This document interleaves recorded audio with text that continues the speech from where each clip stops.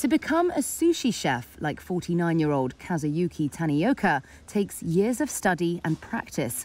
Like many of his Japanese compatriots, his knife skill is likely among the best in the world. But it's the ingredients he's using which could yet bring down the curtain on his 8-year-old restaurant in the Chinese capital, Beijing. The hardest thing for us now is that we can't purchase any Japanese seafood at all because it's taking so long to clear Chinese customs due to the treated radioactive water release issue.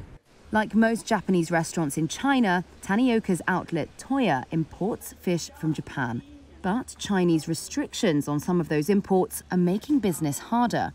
Shortly after the 2011 tsunami and earthquake damaged the Fukushima nuclear plant in Japan, Beijing banned food and agricultural products from 5 Japanese prefectures. That ban was later widened and now covers 10 of Japan's 47 prefectures. The latest restrictions were brought in as Japan plans to empty into the sea treated radioactive water from Fukushima, a move endorsed by the United Nations nuclear watchdog, but sharply criticized by China. Since around mid-July, with the planned release of treated radioactive water, the number of Chinese customers has slid around 90% due to worries about Japanese food ingredients. Imports have since all but ground to a halt, with some Japanese officials fearing the worst is yet to come. While more stringent Chinese checks have led to massive delays at customs, the bigger worry is what customers are saying.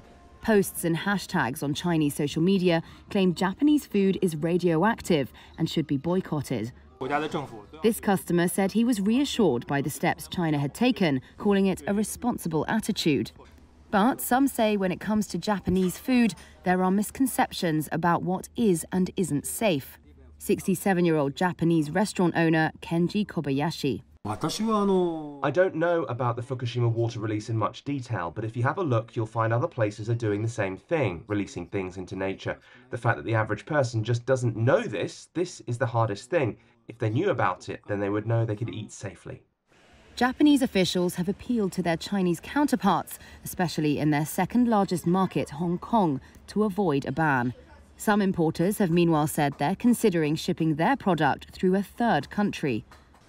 Chefs like Tanioka have said they're now looking at sourcing ingredients from inside China to survive. And while even with the restrictions, China remains the largest importer of Japanese seafood. If these problems continue, that may not be the case for much longer.